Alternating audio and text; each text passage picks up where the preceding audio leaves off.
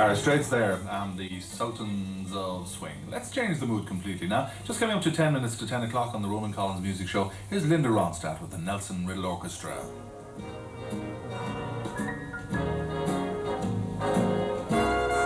Okay then, Paddy, what's next on the schedule? Give us the, take us up to a commercial break next, and then take another disc, and that should get us up to near the 10 o'clock news heads. Am I blue? Paddy Glackin's present job as a radio producer is a far cry from the mountain roads of Donegal. Well, I think it's important to stress from the outset that, number one, I'm a musician, and no matter what else I do, be it working in radio or being involved in the National Archive or whatever, it comes from the basis of being a musician first and foremost. This all started back about 1964 on a trip that my father made with Breandán Breathnach up to Donegal to record John Doherty. And I was only 10 at the time, and I remember very well not being, too aware of actually what was going on. But it wasn't until about, say, 2 or 3 years later, as I began to progress myself musically, that I realised the importance of that particular trip. In fact, it goes so far as to say that it was every bit as good as maybe 2 years in school, with the, as regards the impression it left on me at the time. And I became aware then of the value of recording, of old recordings. In other words, to try and maintain the continuity of a music tradition. And from that grew this interest that there should be some sort of central location where musicians can go to hear older music. Before he died in 1985, Breandán Breathnach was acknowledged as the greatest authority on traditional music in Ireland, and his commitment to the idea of an archive was a long-standing one. What I was contemplating was a national archive of Irish music, that would have songs, Irish, English, the music. And there is, I think, not a case, but there is really an urgent necessity, we say, of creating an archive of sound. Paddy Glackin's contribution to this idea was helped by his job. I worked for the Arts Council, and I came into contact in a real way with Breandán Breathnach. And with Breandán, we formulated this idea that there should be a national archive. Now, I was aware of the fact that Breandán was working towards this for a good many years, and because of all the red tape and various obstacles that were put in his way, it never actually came to fruition.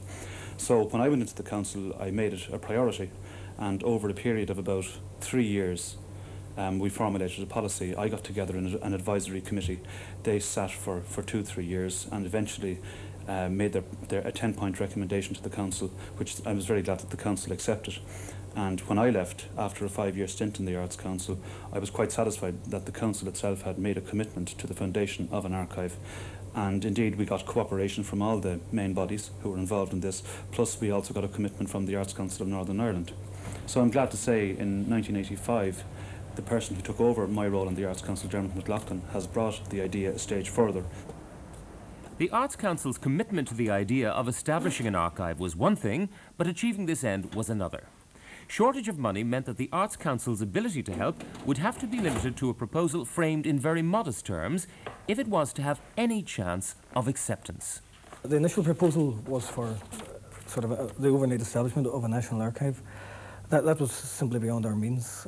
What happened then was, whenever I took up the job in July 1986, I was talking to various people to see if we could just keep the idea alive, and from discussions, a proposal was generated by Harry Bradshaw and Nicholas Carolan for a pilot project over a 2-year period, which would see how feasible it would be to set up an archive. And the council adopted that proposal because it was very, very well put together. It was very realistic, and we had total confidence in the two people involved. That proposal, put together by Harry Bradshaw and Nicholas Carolan, grew out of their successful radio series, The Irish Phonograph, and they wanted it to have wide appeal.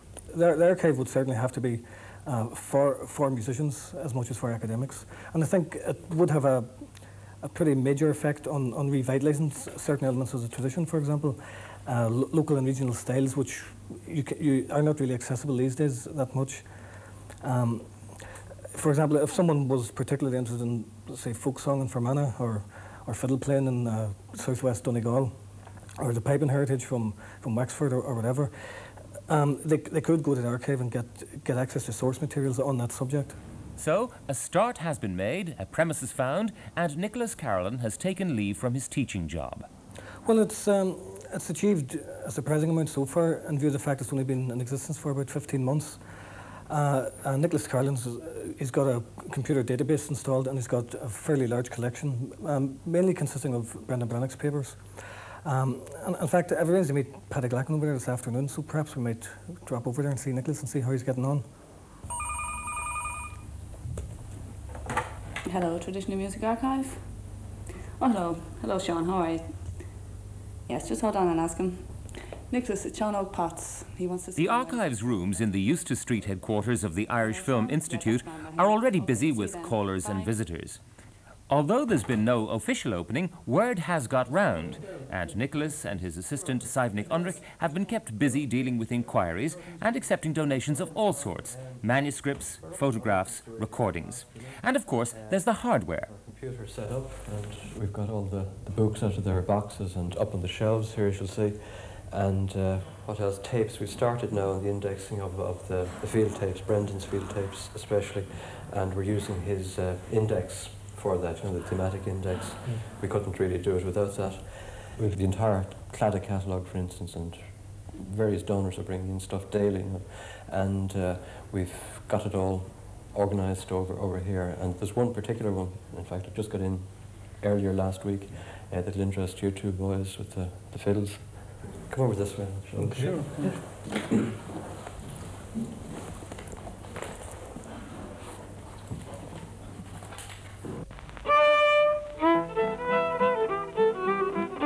This is a recording of Michael Coleman, a private recording, and he's playing the tarbolton, as you can hear. And Coleman, of course, was the most influential maker of 78s, or commercial 78s. Not that he was the first. Patsy Toohey, the piper, made cylinders and indeed some 78s earlier in the century, but Coleman was the most important, the most influential. And he established Sligo music as a standard for all Irish traditional music. He brought in James Morrison on his coattails, and then later again Paddy Glackin and three great Sligo fiddlers.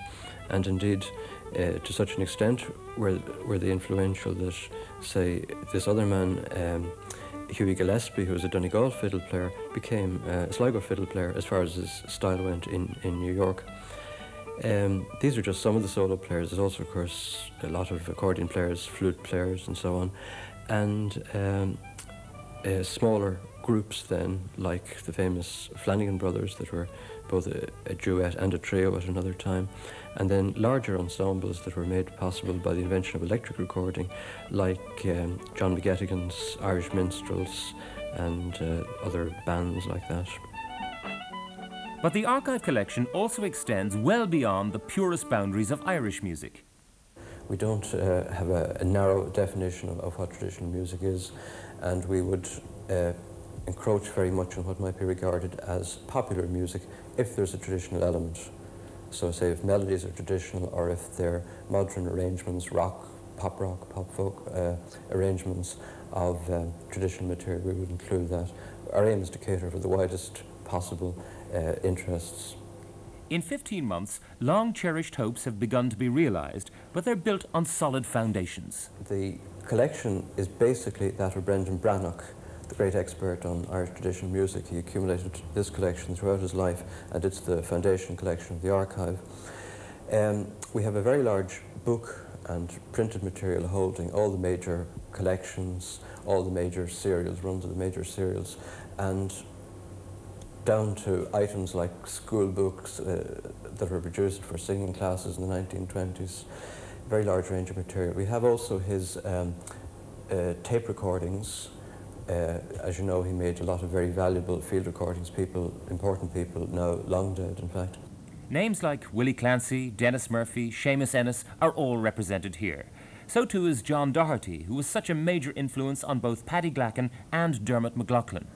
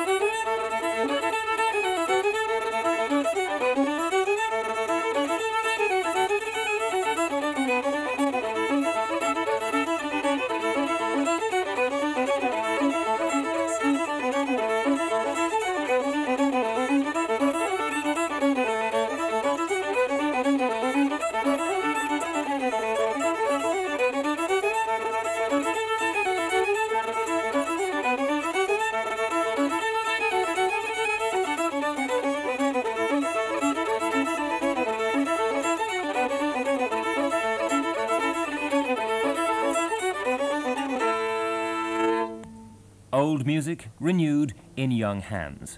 And access to this old music is being helped by the most up-to-date technology. With over 3,078s and some 1,500 LPs of Irish music issued, it can be sometimes very hard to keep track. So how would the computer treat an inquiry about Michael Coleman, for instance? Now, it's told me that we hold information on 21 records of Michael Coleman, so I tell it to display them, and up they come, with Coleman's name highlighted, and all the information on the first record, all there on screen. But the processing of information is set aside when visitors come to inquire, especially musicians looking for particular facts or tunes to expand their repertoire. Seán Óg Potts is interested in another John Doherty tune. Which I probably would suit you better. So if you just let me check it now. 3, 6, 5, 1. Yep, here we are. Yeah, Breandán Breathnach recorded this in 1964. So I guess you'd like to hear that, would you? Please, yeah. Okay, it's one of these tapes over here on the shelf, so if we go over, I'll put it on for you.